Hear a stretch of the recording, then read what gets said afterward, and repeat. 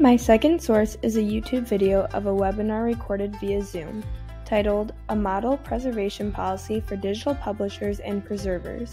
This webinar was presented on September 16, 2021 by NASIG, an organization that works to manage information resources.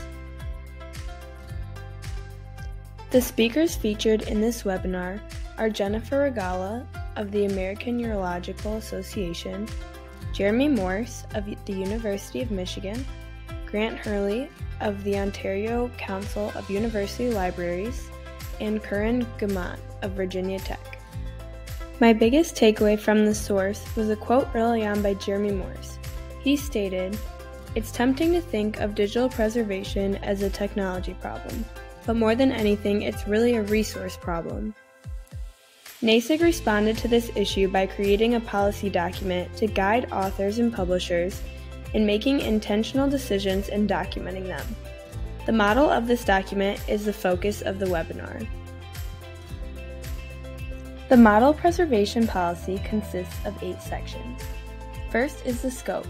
This is what we do and don't preserve and will include the materials needed to be accessed. Strategies are the tools and techniques necessary for preservation. Principles focus on the purpose behind the strategy you choose, and it's related to both values and functions. The roles and responsibilities are what type of people need to be involved and what qualifications they need to have. The administration and review section is about establishing a plan for future maintenance.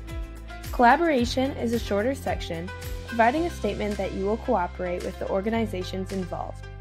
Related documents will include institutional documents that inspired your policy. Finally, the glossary will define the concepts related to preservation or the institution involved in your piece. Although the policy document offered by NASIG appears to be reliable and useful, it is just one of many approaches to sustainability.